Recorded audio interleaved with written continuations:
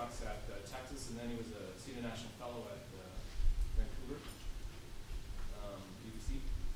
And then he went to his current institution, Louisiana State, where he's been building a huge group working on numerical relativity. We'll tell you about that. He's been moving into incorporating, besides the general relativity solutions of, for example, emerging black holes, putting in the physics you need in images of objects that actually have sort of baryons in them. And Thank you. Thanks for the introduction. It's always fun to be in Canada. Really, they spent 2 wonderful years at the RN. That was a lot of fun. Okay, so let me explain first my title. This is Numerical Relativity, and what I think numerical relativity will be finding much of its work in the future, which is trying to connect which things that you can see, that being the electromagnetic spectrum, with things that you don't see, you shouldn't be able to see, that's gravitational waves. Of course, and for this audience, I don't have to say a lot about the fact that we do have a lot of electromagnetic signals signaling lots of very fascinating phenomena out there. And the smaller brother, or the smaller sibling in this game is still gravity waves that are yet to be observed, but hopefully that's not going to take too long now. These detectors, LIGO, are already in Livingston. This is a picture. It's 20 miles from my place in Louisiana. There's another one in Washington. They are taking data at design sensitivity. So that's it's pretty amazing if you look at the theoretical curve that was drawn 12, 15 years ago when the proposal went out, and what they have today, they're basically one on top of each other with the extra noise of real experiments and not theory, but the experiment that got put it off, and things are going to get better in the future. So there's a real opportunity to catch gravity waves, and once we're happy with that, there's going to be a lot of physics that we can get out of them, and that's some of the things I'm going to talk about. The systems that will produce gravitational waves that are catchable by these systems are those that have in them the strongest dynamical possible and the highest velocities associated to them. Those are the only ones that will produce strong enough gravitational waves that we'll be able to catch. And so that requires simulations because Einstein's theory had to be exploited in full. There is nothing a priori, though I'm going to kind of counteract on this claim later on. A priori, you have to solve the full Einstein's equations and try to get all the physics out of them, because there is no in-principle approximation that you can pull off to try to get insights in this system. So that's how numerical relativity essentially was born, trying to put everything together in a computer as hard as you could and get answers out of different systems. So I'll talk about 2 different things, because most of the activity so far has been in the binary black hole front, and I'll tell you a little bit of what the standard is nowadays, and perhaps that there will be a way around simulations to get the broad aspects of the systems, and this will connect with some work that actually has been done here in CITA, and was actually incited by a workshop that took place here. But then I'll move on to what happens beyond binary black holes. When you are just dealing with binary black holes, this is in vacuum. There is only one dissipated mechanism in the system, that being gravitational waves. There is nothing else taking place.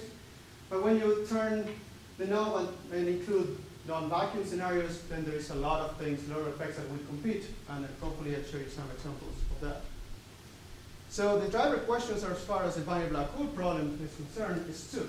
Just what's the shape and form of gravitational waves for different configurations, that being masses and spins. We know black holes are described by just 2 parameters, their mass and their spin, essentially we don't believe they are charged. So just telling what the mass and spin of a black hole, you uniquely characterize each black hole. So we want to know what is the waveforms that the system of some masses and spins come out, so that then you can go to the data, compare the theoretical expectation with the data itself, and hopefully tell what the system that produced that waveform was all about. And as a side remark, we are also interested to see if there is any surprise at the theory level. I mean, GR, we believe in GR, but there might be surprises. GR might not be the ultimate theory.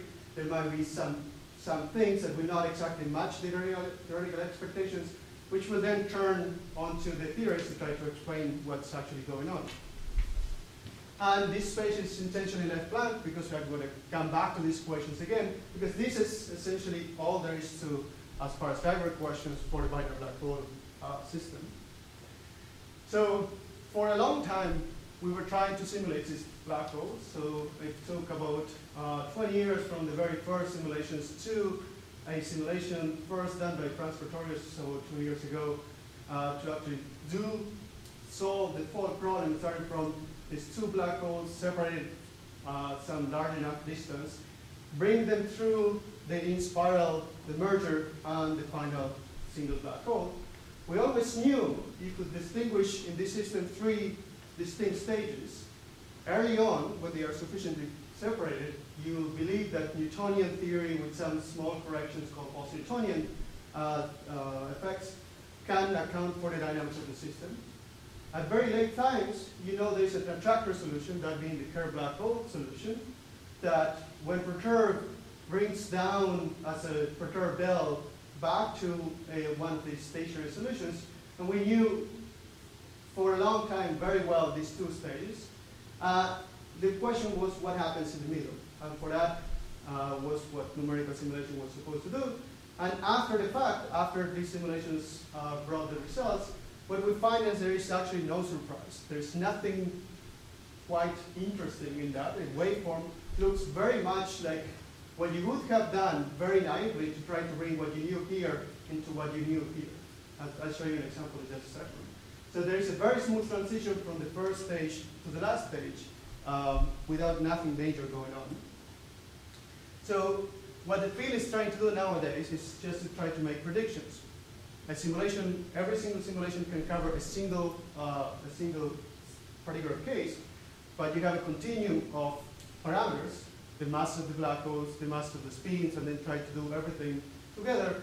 So now with the insights brought from the simulations, we're trying to map out what's going on, doing some simulations, but mostly trying to come up with some efficient or effective description of the problem that will try to tell you perhaps where you might find some interesting behavior.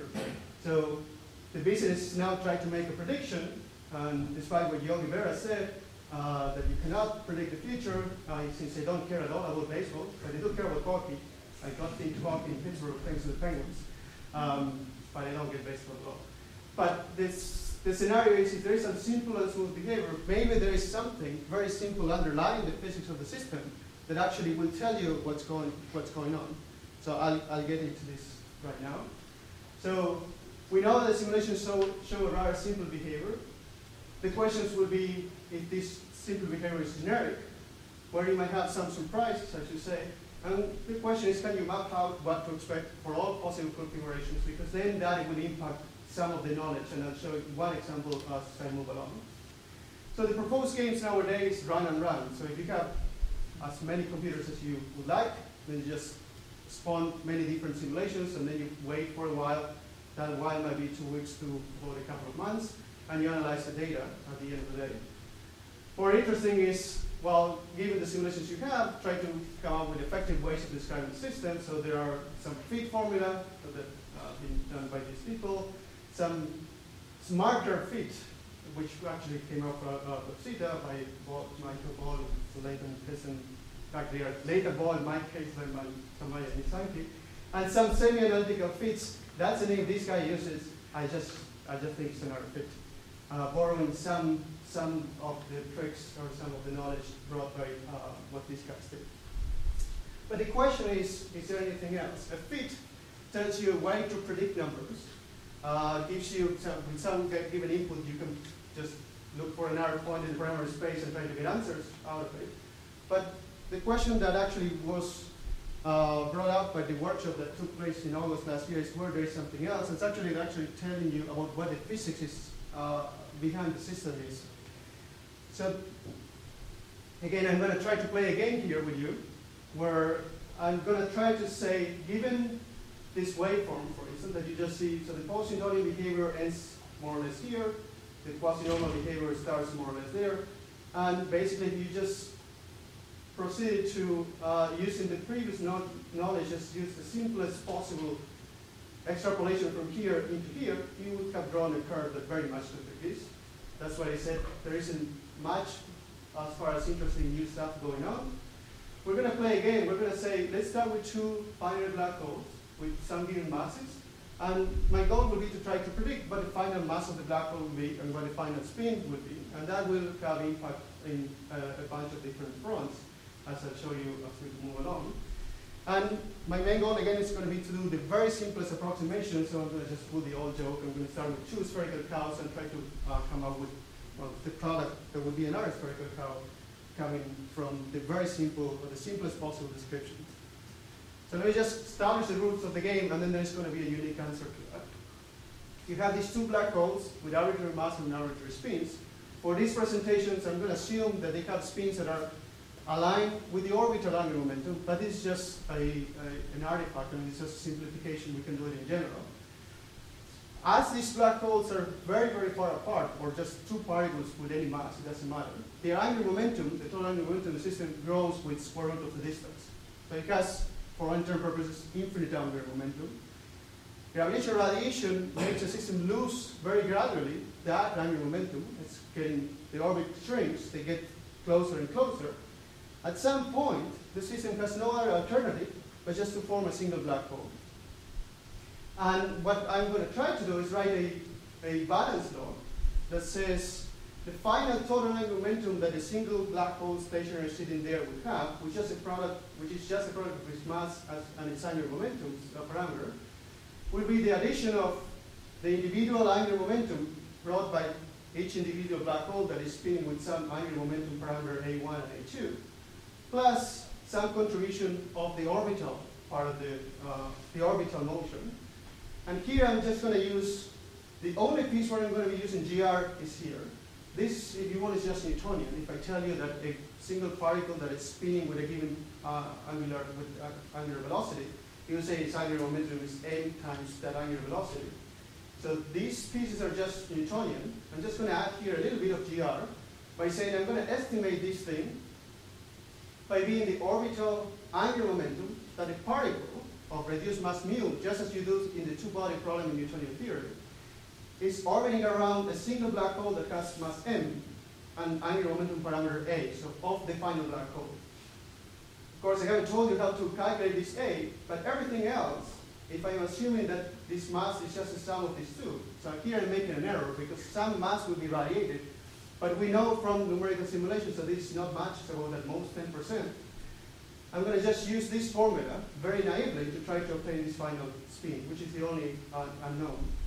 This is something that Blanford and Hughes did in the context of extreme mass ratio to estimate the final spin to try to give the history, the possible history formation of supermassive black hole.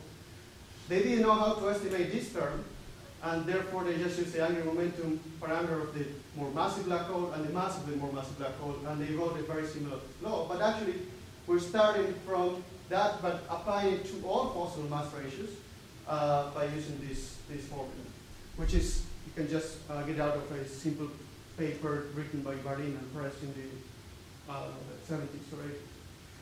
So this is some of the numbers you get out.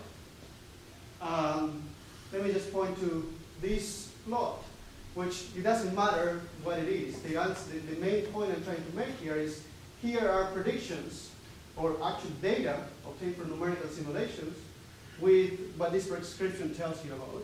For a case where you start with no initial spin in black holes, so these are black holes that just have no spins, and you make them go orbit around each other, form a single black hole, and get the final spin of the black hole.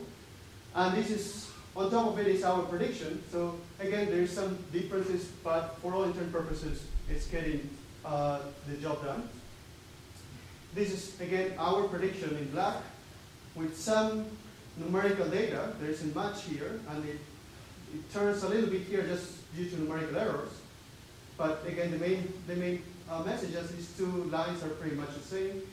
This green line, I'm going to get to back as I move along. This is some effective one-body way of doing this thing. This is something championed by Thibault D'Amour and Alessandro Bonanno, which after the numerical simulations started to come out, they fixed it, because otherwise this curve actually came down this way, and they actually predicted there was a maximum spin and this kind of weird behavior turning around, which was completely wrong. I mean, numerical simulation showed that that wasn't the case. So then they fixed it and they are able to make this turn around. But it still is, not doing a good job here.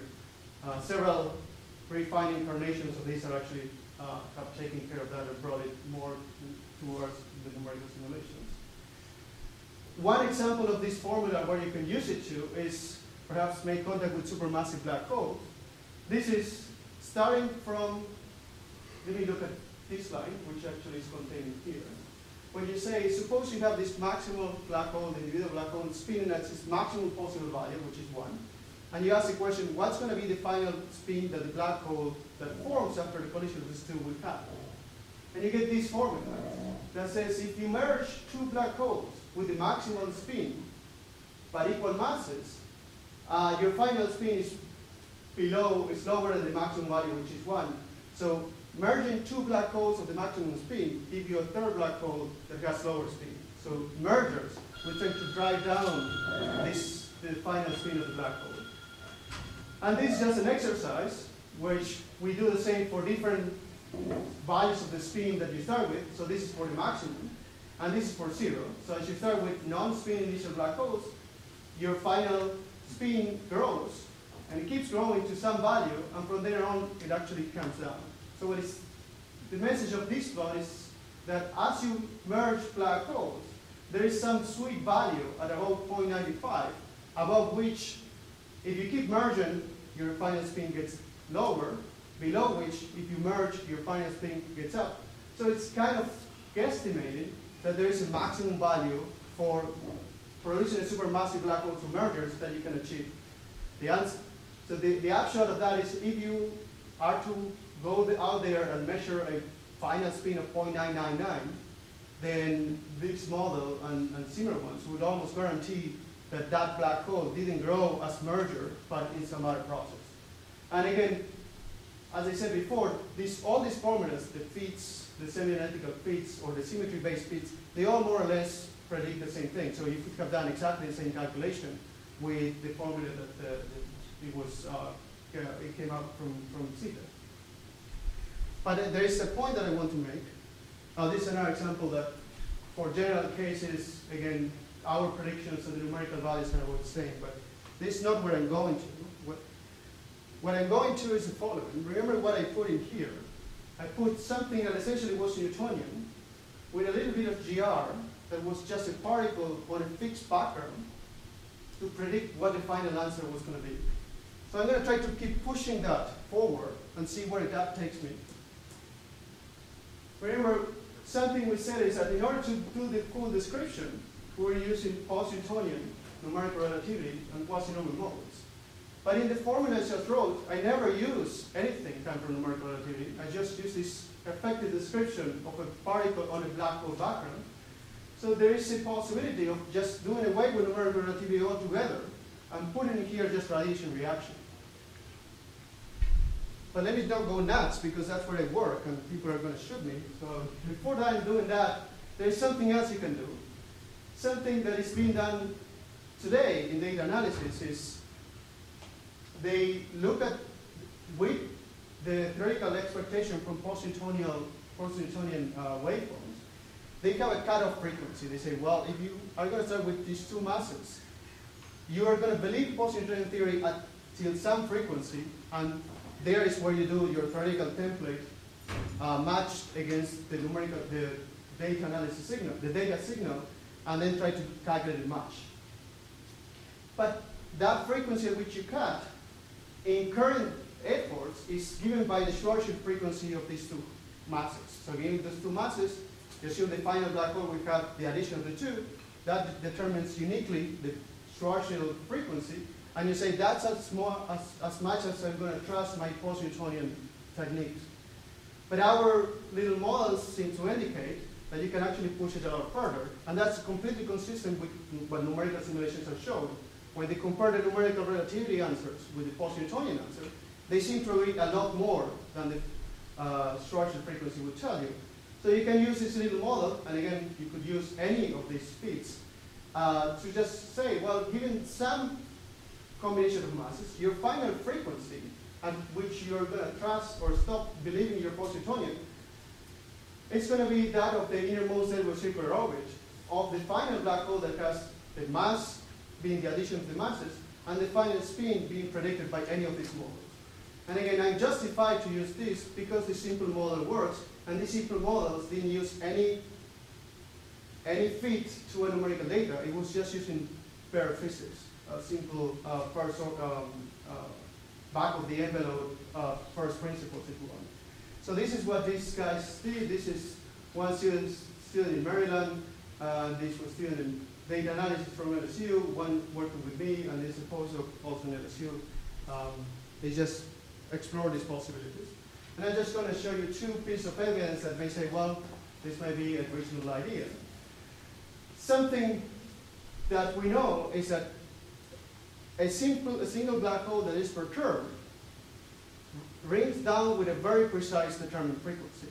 That frequency is the same thing as the light ring of that black hole. So given a black hole, if you remember your GR, or if you don't, let me just say this, make this comment.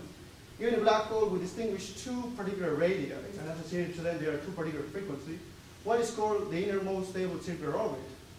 That's a radius from the black hole, at which point, if you start a particle in a geodesic, a circular geodesic, it's not going to be able to maintain that geodesic if you perturb it a little bit. If you're further away, you perturb it a little bit, and it will just stay in that geodesic. You go inside the ISCO, you touch it, and it will just fall into the black hole invariably. That's for a particle, and it's called the ISCO. If you think of a photon now, that's called the light ring, and it's the same thing. It's an R radius closer to the black hole, at which point if you start a photon going in a circular trajectory, if you perturb it, it will just fall in. So we know that gravitational waves of this black hole that is perturbed decay with a particular frequency given by the light ring. And the intuitive picture is that anything, if a photon cannot escape, nothing can escape. And that frequency is the limiting frequency that then just matches any perturbation has to fall in the black hole, and eventually everything is going to radiate down to a stationary black hole. So what this guy did is the following exercise.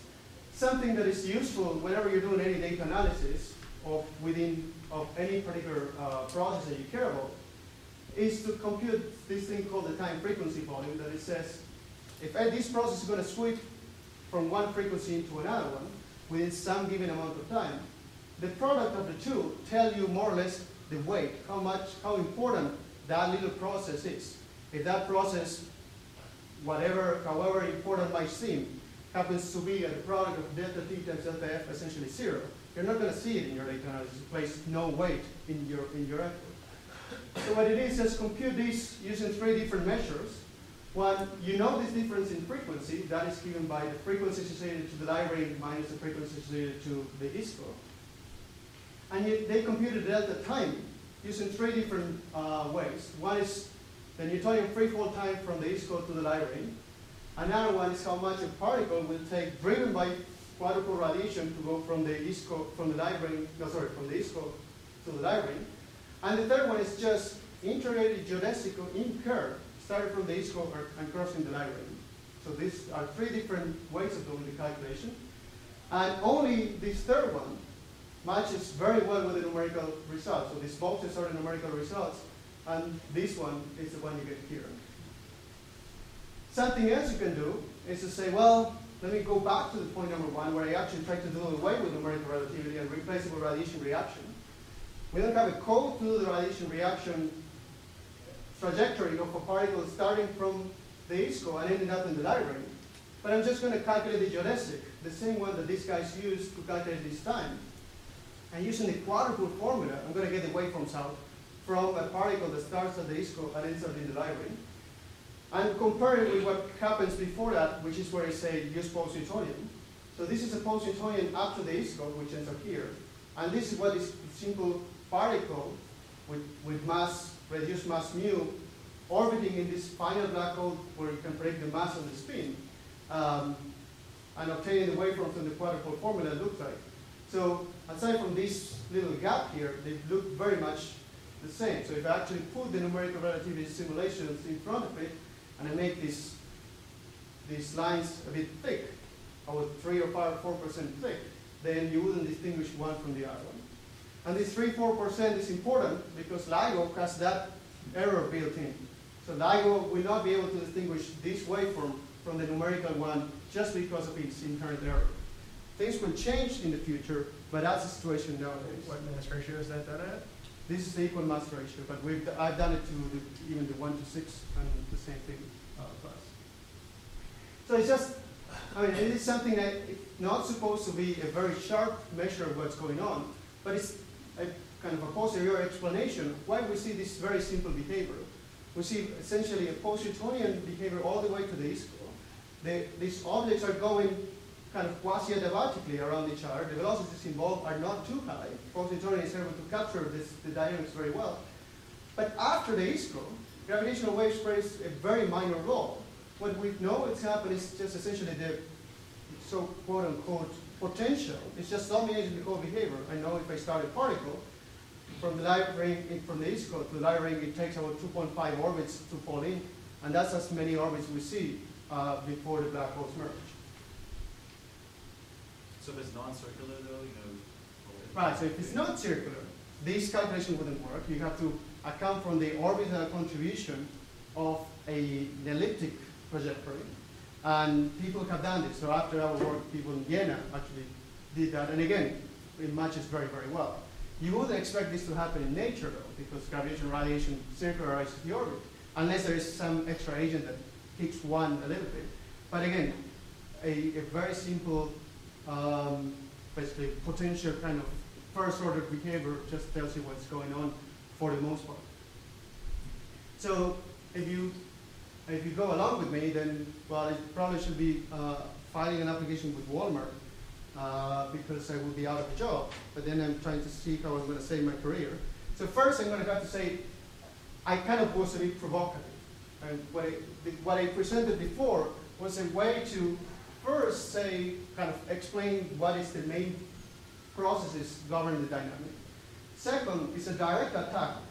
Oh, shoot, you're taking this. Well, it's a subtle trying to make contact with what Damour is doing. So Damour has this effective one-body approach that tries to describe everything with respect to a particle, and a particle undergoing a dynamics over a single black hole that is non-spinning. And they have to add a few correcting terms to actually match what is being seen. And what I'm saying here is, if you actually use it with respect to a finite black hole that is spinning, because you know the finite black hole is going to be spinning, say, in the equal mass case, then you should be using that, and these correcting terms might be a lot smaller. So my joke is, I can certainly describe a zebra as a perturbed Dalmatian, but I might have a better chance if I do it, if I try to use a horse. But there is a lot more to that story as well. As far as detection, even what I said before would be enough, because LIGO has this extra error associated with it. But it's a whole new story if you try to do parameter estimation, if you want to make sure that you make contact with the source that produces it. The errors there have to be a lot sharper. And I don't even want to get into what LISA requirements are. LISA is going to have a signal-to-noise ratio that is so good that I think there is not really a good understanding on our side from numerical simulations of how to pull up enough accuracy, even using the best techniques out there, spectral methods, etc. We're not going to have enough accuracy to give LISA as good information as it needs today. So there's going to be some extra work that we need to do. Of course, has to be some understanding how to match smoothly with positonian, because what positonian defines as masses and what GR defines as masses is not really the same thing. In fact, in GR, you cannot define the mass if the spacetime is dynamic. So there is going to be some compromise that we'll have to make, and things will work, but there is some activity on this front.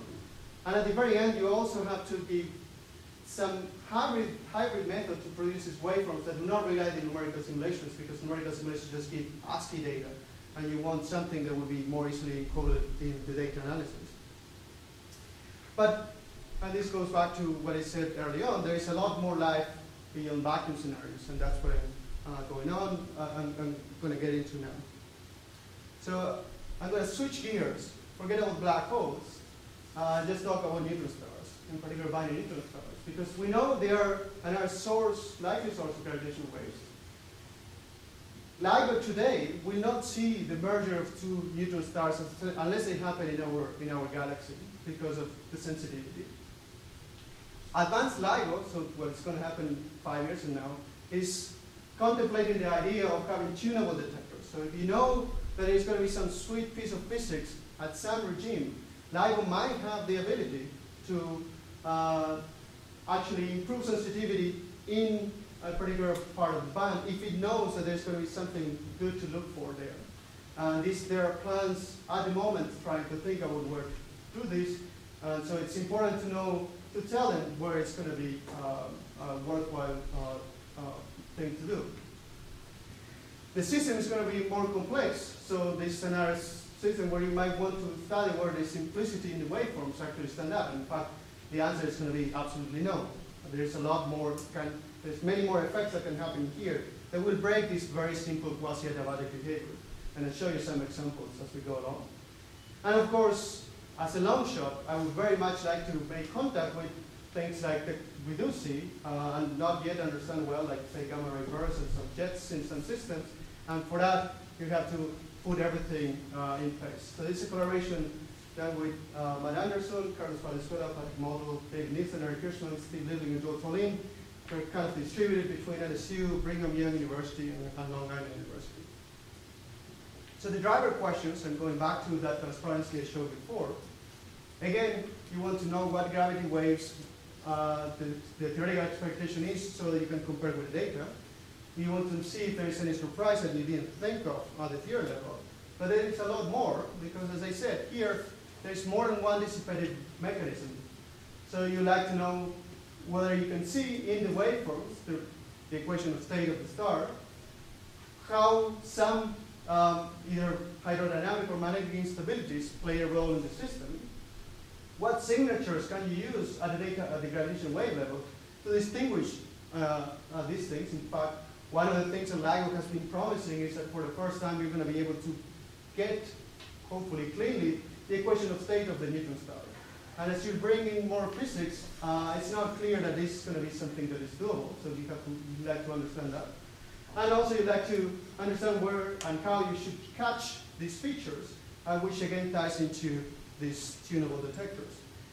And if we are going to make contact with, say, these gamma ray burst models that the leading models require magnetic fields to play a major role, we'd like to know where magnetic fields can actually be amplified to the levels that these theoretical expectations require, and or where the timescales involved in the systems are enough for some effects called for on the astrophysics theory, where you're going to have enough time to actually build up those effects in the GR case. And that the answer to that, for some cases, is actually no. So let me just tell you a little bit of the setup that we have. So this is the same code we use for the binary black hole simulations, but it's more complex because now you not only have to have Einstein's equations, but you also have to have MHC. These two equations, while still PDEs, they have a significant difference between the two of them. And I'm not going to say much, I'm just going to say that these guys admit shocks, these ones do not. So you have to attack them in quite a different way. And because you have several scales in the systems, you want to put this in computers and not die of old age before you get the answer, you like to have this adaptivity built in as well to be able to describe the stars efficiently and put your boundaries sufficiently far out. So we put this code, put everything together, and the first thing we do is to just slowly make sure that the code works well and see how things behave when you add more physics. So let me just show you one case. So this is a slowly differentially rotating neutron star, of which you know that if you perturb, it's stable, it goes back to the same star, and you know very well the frequency, the natural frequency of oscillation, say, for different perturbations. So you perturb this star radially, we know it's going to oscillate with some frequencies. These are the theoretical calculated frequencies done by people in Greece, Kokotas and Sturgiulas. So these are analytically known, essentially. And when you do the numerical simulations, you see these simulations, you see these oscillations, and you get the fast Fourier transform, etc. to work. When you compare, and we get them quite accurately.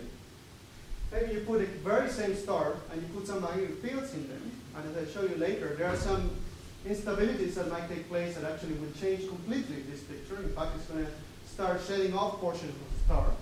Let me just show you how this looks like. So we're going to start this kind of star with some colloidal magnetic fields. Because the star is differentially rotating, the fields will be dragged around at different rates. And you're going to completely change the distribution from a colloidal into a toroidal configuration. And in the process, you're going to generate some instabilities on the surface of the star that is actually will start breaking apart the star.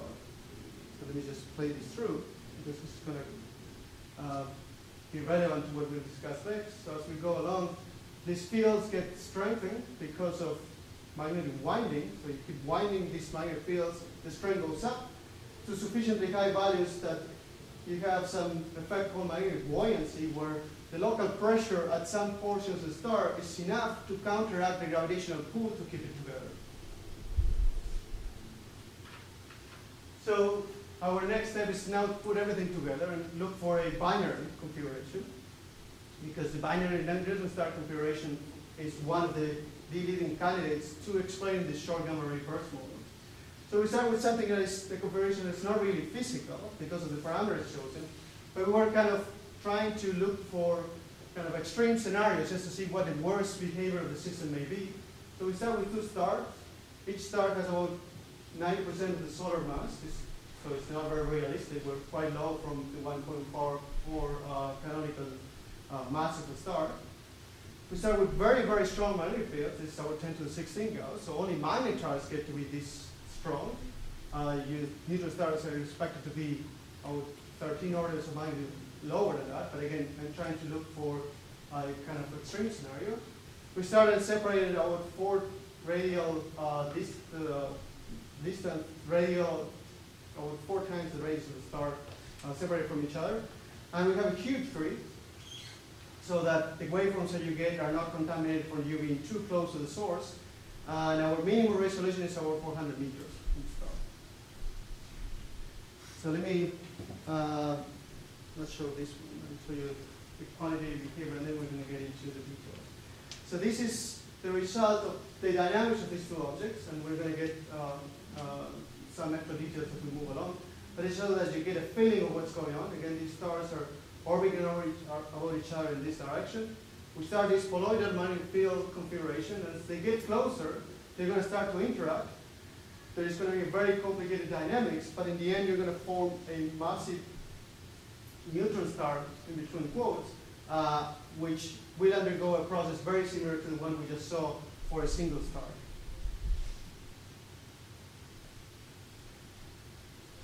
So then here you see the magnetic field line changing their topology, if you will, and then starting to move around, and this is what John Hawley calls a bad comb over. And what the color map here is just telling you the pattern flow of the fluid. And here you are forming a bar. This bar will generate strong gravitational waves, and whether the magnetic fields are present or not will have an impact in the type of waves you see. Let me just kind of divide the problem in some stages, because one of the things I said that we are after is to try to see if gravitational waves can actually provide further clues on these systems, where we can pin down the masses, the equation of states, and the magnetic field. So we'd like to know that the combination of some effects will not just mess up things. So if changing the equation of state will impact the gravitational wave production about in the same way as, say, increasing the magnetic field, it will be hard for us to tell the difference between one case and another. So what I'm going to be after now is trying to see if there's going to be dominant effects through different stages. So the first one is the pre-merger. So there are 2 effects that can play a role here, at least nominally, for exactly the same configuration. One would be the magnetic field interaction, and the other one, the details of the equation of state that you're using. If we ignore the equation of state, there is something we can say about the magnetic fields. We know we can do back of the envelope calculations, look very much like post-Newtonian calculation, about what is going to be the effect of these magnetic fields. Essentially, you have 2 dipoles, and the way we're doing things, they're aligned. So if you try to bring them together, it's like trying to bring together two magnets. There's this repulsive force that will be induced. But if you put everything together, you find out that they are not going to make a very strong effect unless the fields are about 10 to the 16, 10 to the 17 Gauss. You can actually calculate how many extra orbits will the presence of minor fields induce in the system, and you end up with a complicated expression that looks like this. But important things that in here, you have the minor fields divided by 10 to the 16 Gauss. So if you have anything that is below 10 to the 16 Gauss, this number is just too small. It doesn't matter. In our case, we have something that is borderline there because it's 10 to the 16 Gauss where we start. And we'll see that as they make contact, this will play a role. But before that, it's not. I'm going to talk about the equation of states in a slightly in a few transparencies because it's not. I'm going to be talking about not our work, but some related work. So as far as the merger is concerned, so there's qualitatively some effects that we do expect, and I have learned a lot about these effects from this paper by Hank Spur, who is in Gartner, I think. 2 years ago, I had no idea about magnetic fields in stars, and now I know nothing minus epsilon, okay? But, so this is more or less the effects I was telling you about. We know that the fact that the star rotates differentially, if you change the colloidal configuration into a toroidal configuration of magnetic field, differential rotation is absolutely a must here. If it were rotating uniformly, this effect wouldn't be present. And that's why you don't increase the fields as the stars are not close to each other, because they're just rotating uniformly. So whatever the field they have, they essentially just carry it along for the ride. We know there's going to be field amplification due to several effects. We know there's a lot of kinetic energy that can be dumped into the magnetic field energy. We know as well that as this winding takes place, the field grows linearly just due to the winding itself. And then if the star is going to collapse to a black hole, as the collapse takes place, there is compression of the field lines that also brings the strength up. The important thing is that as you build up magnetic fields, these magnetic fields are able to connect inner parts of the star with outer parts of the stars, and therefore tend to also circularize or uniformize the rotation. If that takes place in a non-trivial manner, it will change the rotation pattern, and therefore that will impact the gravitational waves. And this is something that at least qualitatively we know, we want to see if it takes place or not. I'm going to put head-to-head two simulations, one without magnetic fields and one with. So this is the two cases. I'm going to run this first. There's a lot of details that can be obtained from here, but there's one that I care the most about. It's the maximum velocity that you see in the simulation. So this number is kind of small, and I'll just tell you what the answer is going to be. In this case, in the unmagnetized case, the maximum speed that we see is about 30% the speed of light. Also, as these stars come together, you're going to see the central densities of the star coming together, but also will come apart. If you get to the co-rotating frame of the stars, you have this oscillatory motion that as you radiate gravitational waves, they get together, closer together to form a single hypermassive star. So this is the star getting contact. There is some Kelvin stability going on there, some funny behavior at the outskirts. But this number never gets over 30, 32%. And then you have these brighter bulges that are coming together and apart. We'll see better this effect in the gravitational wave signature. And as the system evolves, the star slowly begins to collapse, and shortly after this frame, a black hole is formed. Let me show you the other case now. And the important thing is this number will go now to about 8% of the speed of light. So you're pushing low density stuff, material, at very, very high speeds outside. You see these kind of cavities that are on the side, which we'll discuss a little bit further in the next transparency. And then it's hard to see here, but I have another plot that will make it more clear. This structure is a lot more spherical, axisymmetric than the one we saw before. Another important thing is this is a snapshot taken at exactly the very same time in both cases, right after, a little bit after the stars the outskirts of the stars touch each other. For the same density contours, these two bulges are a lot closer in the unmagnetized case than in the magnetized case. What happened here is the collision, this induced some shear energy that gets very quickly transferred into magnetic field energy. This goes, the field goes about 10 to the 17 Gauss, and all of a sudden you create enough magnetic repulsion for the stars to not want to come together that quickly. And this is something that was observed before by Price and Roswell in 2006 using SPH simulations. So let me just show you some other details starting from the bottom up. This is the typical rotation, the typical picture you will get for a differentially rotating star, which tells you for this density, you don't have any density above or at this value at the center. This is the bulges that you have, so it's a lot more extreme example of our Earth being kind of ellipsoidal. And these kind of cavities in here are a product of something that is called Tyler's instability or magnetic buoyancy. What you have done is essentially you create some vortices here. As the fluid goes around in these vortices, drags along magnetic field, and this becomes sufficiently strong that makes this little part to be buoyant, and then it starts shedding out of the star at that density, of course. This kind of the standard plot. You have a vortex at some given region, and then if you push it a little bit, then there's some reconnection that takes place, and then you have quite a bit of energy here that could be released in the form of a burst. This is something that Ruderman and Kuzniak have studied quite a bit. It happens at about 10 to the 17 Gauss in these stars, which is interesting because that's the value at which our field saturates. So it grows from 10 to the 16 to the 10 to the 17, and it stays there. This process takes place several times. And this is an example where everything in yellowish or from kind of reddish up, from red and yellow, is telling you what local region is already able to counteract the pull of gravity. So if you see what happens a little bit after this little chunk is actually coming out in this direction. This chunk is going out in kind of diagonal upwards direction due to this magnetic buoyancy effect. How the bulk dynamics and how this affects the rest. Let me just point out two things. Here is the ratio of the semi-minor axis over the semi-major axis of the star. So if you had a sphere, this would be something that's identically equal to 1.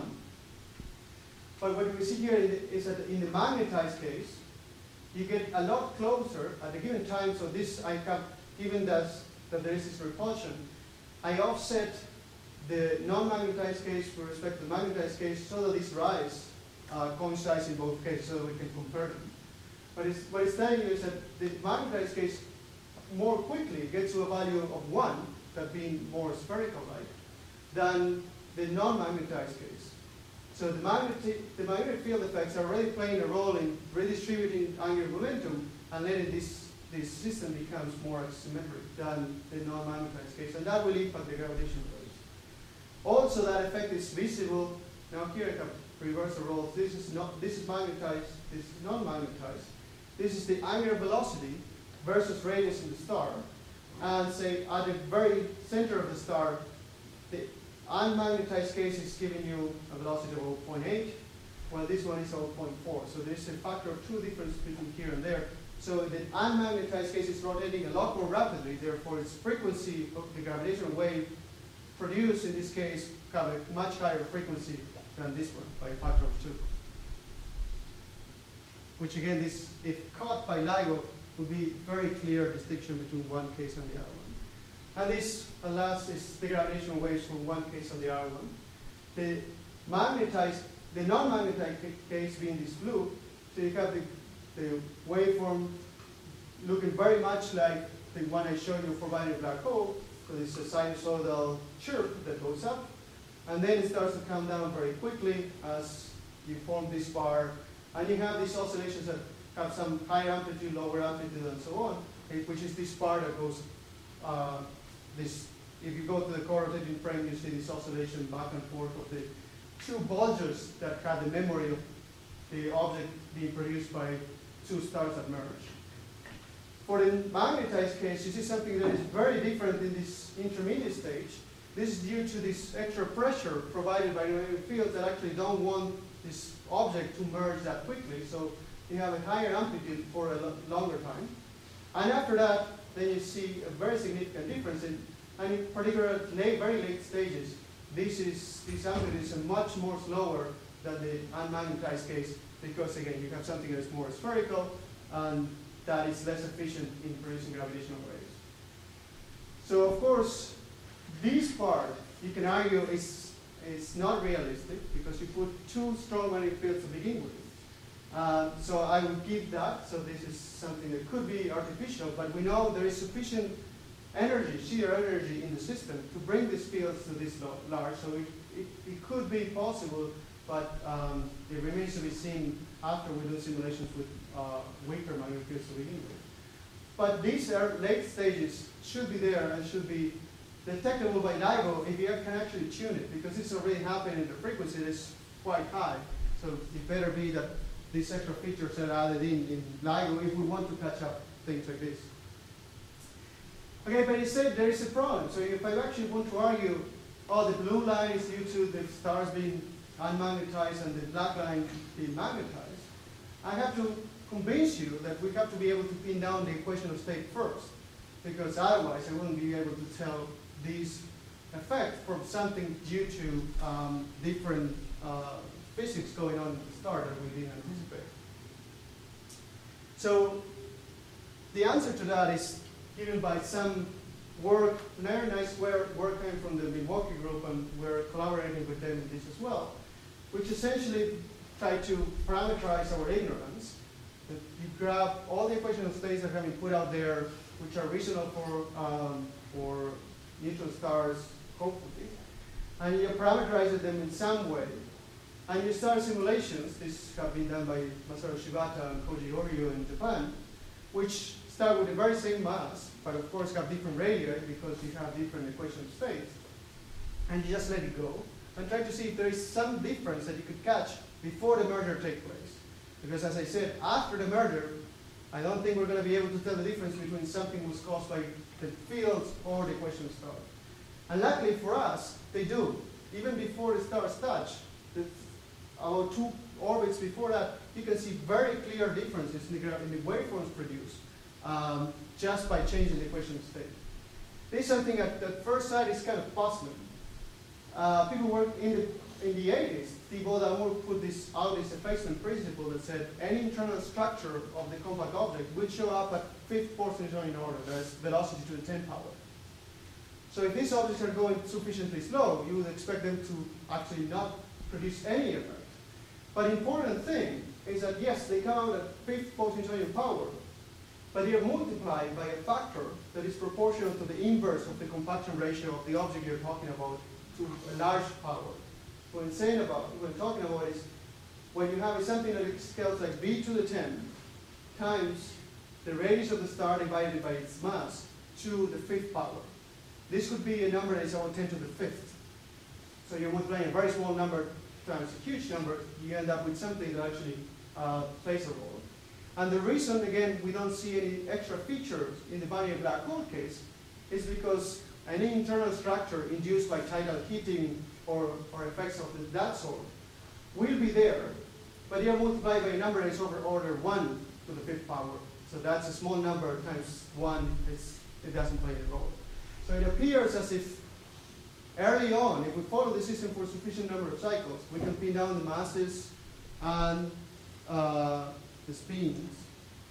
As we go along, we could pin down the equation of state, and after that, we could tell something about where the magnetic fields played a role or not. So again, the message is the physics in principle could be described as a series of stages, obtaining main parameters and less relevant parameters or less dominant parameters as you go along in the gravitational wave stream. We will require to fine-tune the ability to fine-tune the detectors. But of course, there's a lot more to be learned. We have only put here a very simplistic equation of state and just magnetic fields. There is a lot more physics that may play a role. Of course, if you're going to make contact with gamma ray bursts, you may have to put neutrino first. And it's important for binary neutron stars because black hole neutron stars are starting to become a bit less relevant, between quotes, to gamma ray bursts because the disks they seem to be able to form is just not massive enough. You need about 1% of the mass in the disk for these models to actually do its magic. In all simulations so far, they are way below that number. They still can be saved if we consider that black holes have sufficiently large spins and sufficiently strong magnetic fields are playing a role, but there is no simulation on this front, so it belongs to the speculative realm at this moment. So let me just kind of summarize where we are. So I haven't shown you any waveforms coming from the black hole that was formed.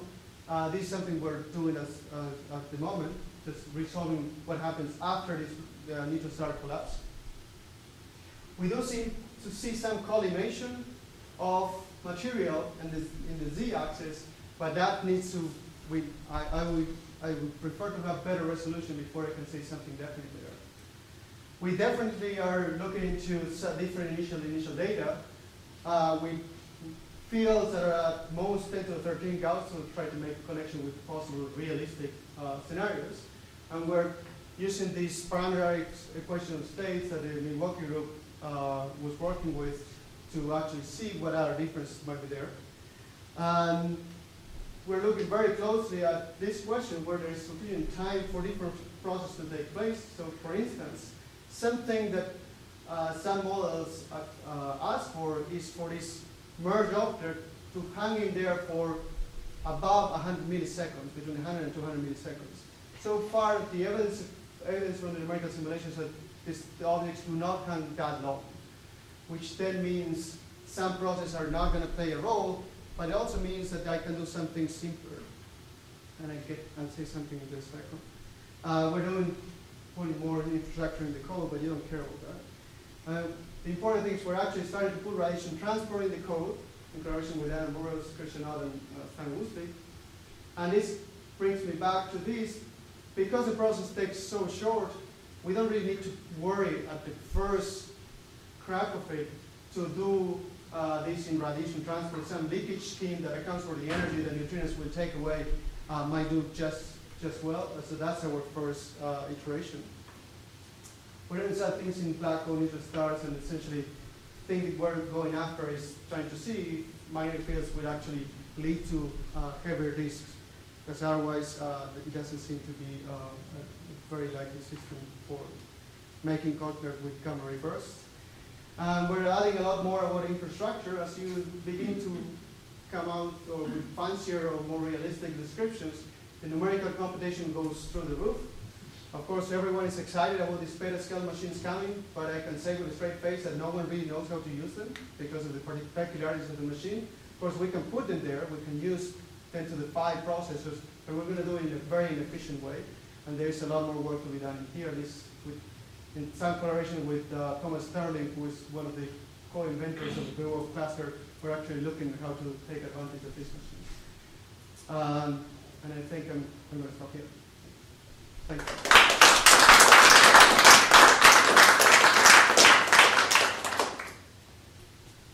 Questions?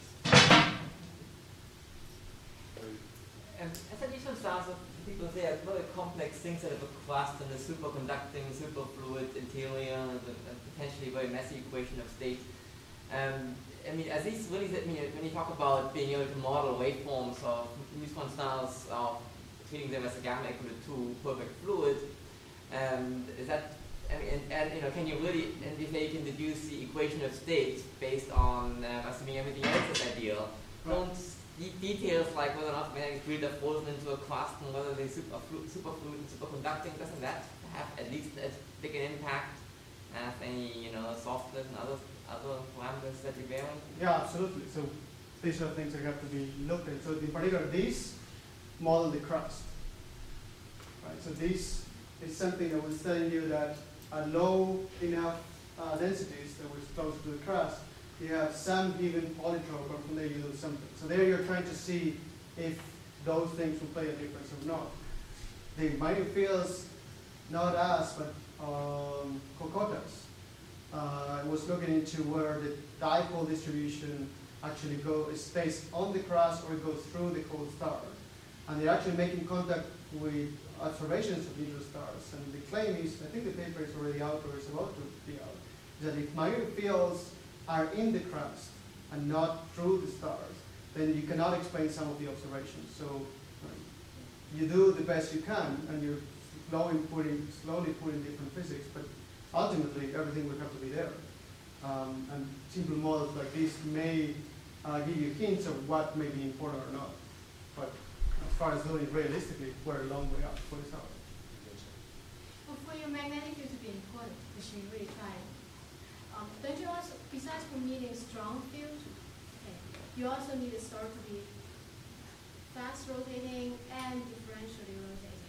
Right, but that happens due to the collision. So initially, we don't care. Initially, they come with whatever they have. But I thought there was already work showing that when the two neutrons merge, the spin wasn't changed very much because the tidal effect is too weak. Right. So it doesn't get spun up during the merge. So it's not through merges. After you merge, you do form a strongly differentially rotating star, and that's the one that we start giving things. Yes. I see. But that time scale is enough to amplify the field? That time scale seems to be enough. So if you agree, so SPH simulations have this great ability to be great when they work and awful when they don't. So there is only one simulation that has been done, this by the Price-Roswell group, where they do seem to see, they grow fields from 10 to the 12, 10 to the 13, all the way to 10 to the 17 Gauss. But we are the first one, and I have to say there's a caveat here, we're the first one to do the same simulation within the context of some more control or more reliable technique. We asked very shortly after our paper, the Illinois group put a paper treating the same system, and they don't see such a large amplification. But I should say that we didn't see it either when we used their resolution. Their resolution is too slow for our taste. In fact, that's a plot. I think this is the plot I showed last year in August, where the light green is one case, and here you have for the this is the magnetized case, and you see nothing interesting here going on. And this is the same resolution that the Illinois group used. Afterwards, we increased the resolution by a factor of 4. And even at a factor of 2, we're starting seeing these effects. So I think they are under resolved. These minor fields are nasty in that you have to resolve much more scale for actually treating them accurately. So far, I would say the Price-Roswell result, it argues for you being able to go 3/4 orders of magnitude very easily in a very short amount of time. And our results are consistent with that, but we start with a lot stronger minor fields to begin with. So maybe in a few months I'll be able to tell you where we still see the same thing. My impression is actually a little bit the same as Rayleigh's. But maybe I could reverse it. I mean, how many bits of information do you think you can ever get out of one of these oscillation lines? Because most of it's just orbital momentum, so it's not so interesting. I mean, it's orbital motion, it's not so interesting. Indeed, there are a lot of complications, especially in rigid crust and tides, I would think, change. Well, in this part, I mean, the burden is on the theory side and the data analysis side. If I take the black line, which is the blue line, which is the template I would get without using minor fields, and do the match with the black line, I get 0. So I wouldn't see a thing. But if I actually have both of them, and I do the match with the signal, then this one will tell me, will give me a high signal to noise, while the other one will give you 0. Yes, but of course there will be a rather large number of possibilities. Absolutely, right. So only after you start putting the different effects and then you start looking at what the signals are, then, of course, in the worst case scenario, you're going to be able to say, okay, this system is certainly not this within these parameters, but it might be a combination of all. I'm actually more worried about things before we even reach the merger. It doesn't matter whether the star has a crust, which is solid and has very different tidal effects. Right, so early on, we cannot tell anything. We just can say these are the masses and these are the speeds. So this is, you see, one, even with this very strong artificially strong minor fields, there is no difference here. So we cannot see anything. We cannot see the structure, the inner structure of the star, we cannot see the magnetic fields. After that, when they get to this point, this difference in the equation of state play a big role when the magnetic fields are still not. But you're right, I mean, we have to find out which effects actually play a role in here. And in the end, there's going to be some degeneracy. Already the binary black hole case, where there's nothing but gravity playing a role, we know there are degeneracies. But even if the field does grow, I still imagine it only becomes relevant at a late stage, not at the early stage, right? In that second half. Well, yeah, it depends on how quickly you are. If you grow sufficiently quickly, where it still retains some of their colloidal structure about the initial high densities of each individual object, they'll feel some repulsion. If not, then this is completely artificial, and you're just going to see them this latter part. But if this thing is hanging for 50, 70 milliseconds, you have enough time to start to redistribute quite a bit higher momentum, and these differences will be there. If these are 2 neutron stars, the frequencies of this final structure is right in basically in the middle of the LIGO? No, that's the problem with these stars, is that these frequencies are about between a kilohertz and 3 kilohertz. So no, it's something for advanced LIGO, or for us being lucky, it's happening around us. If you have, even if your 2 neutron stars are initially non-spinning, but you're assuming they have large magnetic fields, if the magnetic fields are not aligned with the orbital angular momentum, you'll get presumably some purely magnetic precession. Yeah, but I think that one tends to decay, right? Because you have them, the orbit would take a long time to bring them together. Right. So one of the things that magnetic fields will do is bring the stars to uniform rotation. So you'd expect that to take place before they get together. The stars are by uniform rotation, you mean that rotation of the stars, or I'm not talking about rotation of the stars. Oh, I'm talking about, imagine the neutron stars are initially not rotating, but they have a large magnetic dipole, and those magnetic dipoles are not aligned with the orbital angular momentum of the system. Right. Then won't you get some purely magnetically induced precession? The magnitude of it may be small. I haven't run. Right, good question. It's exactly the same as that would be the analog to the binary black hole case, and the answer is no. They just come along for the ride. So the spin effect. Well, you definitely get orbital precession in the black hole case when you're spinning black holes. Yes, you do. But there is in what people are calling precession, there's a mixture of 2 things. There is some gauge effects and some real effects. So when I'm saying, as they come together, they come along for the ride till they are sufficiently close. And yes, when they become sufficiently close that they start making effect, we're going to have to disentangle that from what my claim of perhaps us being able to pin down the equation of state before they start merging. But We'll have to see. Whatever the equation of state is, it wouldn't be hard to imagine it would lead to precession if they're non-spinning. Yeah, No, right, but they if have to. surface fields, Mike, it's going to be insignificant. You think the amount of precession? Absolutely. Depends on, I guess you're saying, over the time scales for, even compared to the in-spiral time scale, which is usually longer than the By the precession time time that you're scale. close enough to the dipole fields to matter, you're going to be, it's not They are But I mean, small. Because remember these guys, 10 to the 17 or 10 to the 18 originally, maybe. right? So these guys will be of the order of 3/4 magnitude smaller than what I showed before, and the interaction is very much like the spin-spin interaction, but they have a much more magnitude. Much smaller magnitude. But traditionally, the precession time scale is shorter than the in-spiral time scale. Right? Like in the black hole case, In the black hole case. radiation reaction falls up slower and pulls up faster. Yeah. With R then. So even though it's a really long time scale, the radiation reaction time scale is really, really long. Yeah. So, I mean, you have to run the numbers. I was just curious. Yeah, I haven't done that. Okay. Better move on. Okay. The one last thing, so you were talking about magnetic fields and how they affect things by creating magnetic pressure and whatnot. But of course, if you have very strong magnetic fields, they also change the equation of state. Yes. Typically, they make things actually stiffer, which goes in the same direction as having just magnetic pressure. So I'm curious if you guys are including that, or if, No. This simulation took 2 months. Yeah. Yeah. So only when we start, if we actually are able to work with these new machines efficiently, we're only going to be able to just scratch the surface of a little bit of corner in the primary space. hopefully we'll be able to learn some generic features out of it, but I don't know, at the moment, that's what you can do. I think we've got to stop.